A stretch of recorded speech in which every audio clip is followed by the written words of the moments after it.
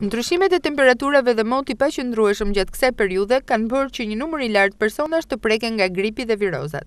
Si pasojë, rastet e trajtuara pranë repartit të urgjencës në Spitalin Rajonal Durrës janë rritur ndjeshëm, duke kapur shifra 250 deri në 300 brenda 24 orëve. Këtë fakt e konfirmoi për radio-televizionin AdriaNet shefi i Shërbimit të Urgjencës, mjeku Durrës Qerimi. Po, në urgjencën e Durrësit është ndjerë ardhja e sezonit gripit, janë shtuar numri i vizitave, gjë që ka bërë që kemi mbi ngarkesë në urgjencën tonë. Momentalisht numri i vizitave shkon 250-300 vizita në 24 orë. Nuk kanë munguar raste të cilat kanë shfaqur ndërlikime të mëtejshme, por secili prej tyre është brenda parametrave jetësor. Më të prekurit nga gripi janë të moshuarit, kjo edhe për shkak të sëmundjeve kronike nga të cilat trajtohen.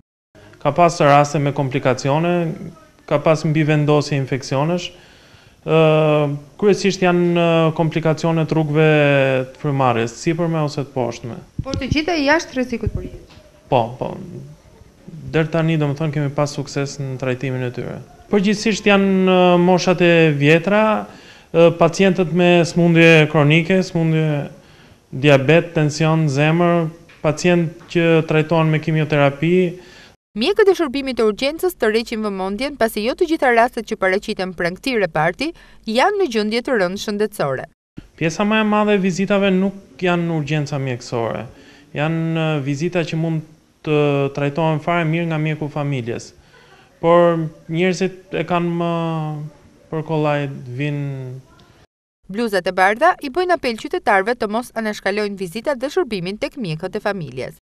Ftoj gjithë pacientët e qytetit Durrësit që mos i drejtohen vetëm urgjencës Spitalit Rajonal Durrës, po të shkojnë dhe pranë mjekut familjes ku e kanë më pranë banesave tyre.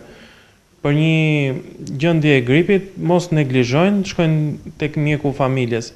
Nëse gjendja përkeqësohet dhe ka komplikacione, pa diskutim që Spitali i Durrësit është i hapur për pacientët. Është shumë e rëndësishme sipas specialistëve të tregohet kujdes që në hapat e para të sëmundjes, në mënyrë që të mos shfaqen ndërlikime të mëtejshme.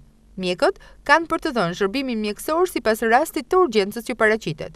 Ata persona që vinë me kodin blu dhe që janë në rrezik do të marrin mjekim të parët, ndërsa të tjerët duhet të presin për të marrë trajtimin e kërkuar.